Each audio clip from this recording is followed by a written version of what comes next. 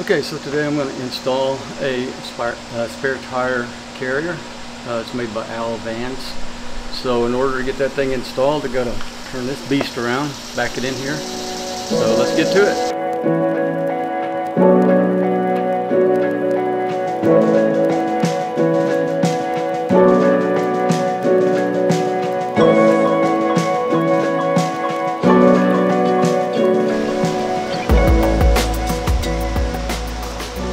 Okay, so I got it unpacked. It comes in two pieces. I've got the main rack here, and then the extension bar. I've got the hardware, a template, step bit,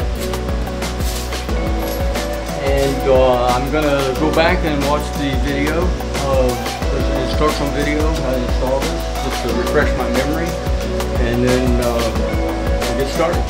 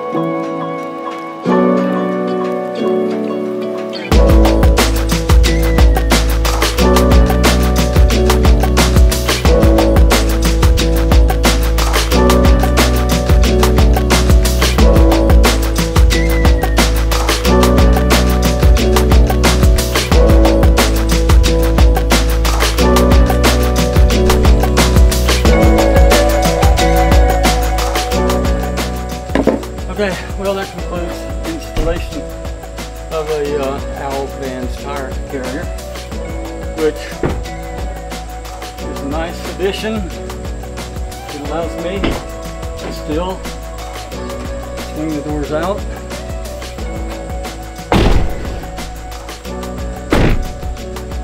But this beast is heavy, and so I don't want to be lifting it up there very often. But it's nice to know I have it.